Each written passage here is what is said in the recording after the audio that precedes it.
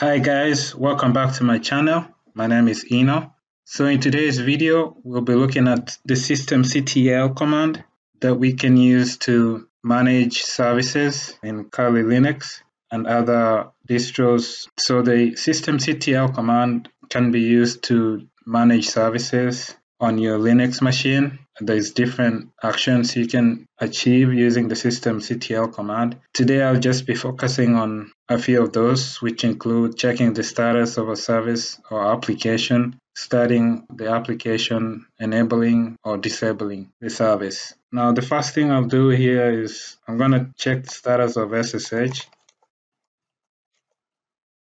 And we see here it says that it's loaded, but it's inactive, and also it's disabled, and then the vendor default or preset is disabled. That means that anytime you start up or boot up your machine, the service is not going to be enabled. Now we'll use the systemctl command to start this service. Actually, what we can also do is we can try and see if we can SSH to this machine. We check the IP address. And it's 172.16.1.13. We'll use PuTTY here, 172.16.1.13.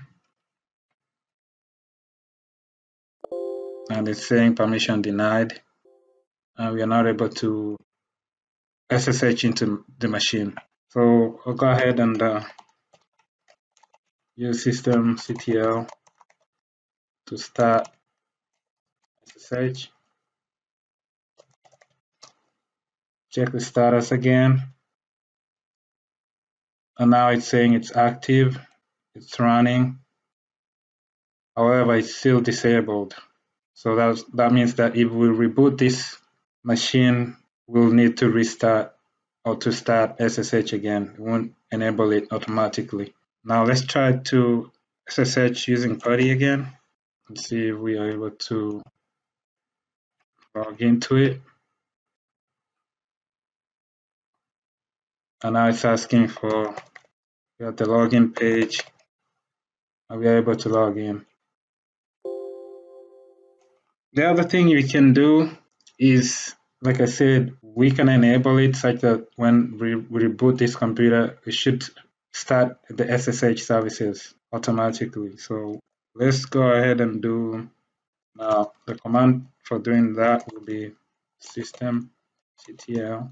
Shall we can do sudo here? Systemctl enable SSH.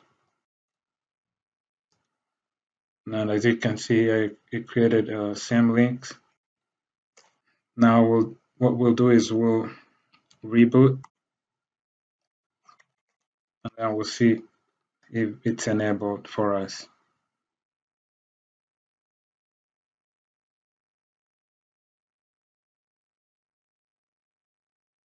So it's done rebooting. We'll log into the machine.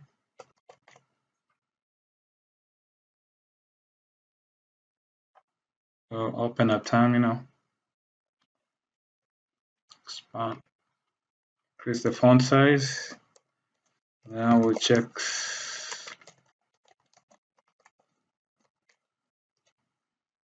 And as you can see now, SSH.service is enabled for us. We didn't have to do a start on it because of the command we put in. The last command I'll show is how to disable. Like if you wanted to disable SSH, there is a command we can use again with systemctl. It's gonna be systemctl. Now we'll say disable SSH.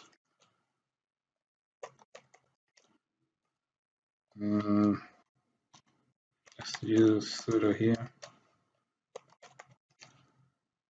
and it has removed SSHD service and SSH service. So if we check the status once more, we should see that it's disabled. If we do a a reboot or a reload, the services should not be able to run. So I'll do a reboot and then we'll come back and see the status.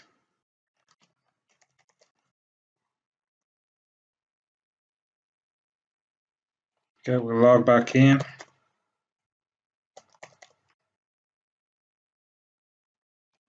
Again, we'll check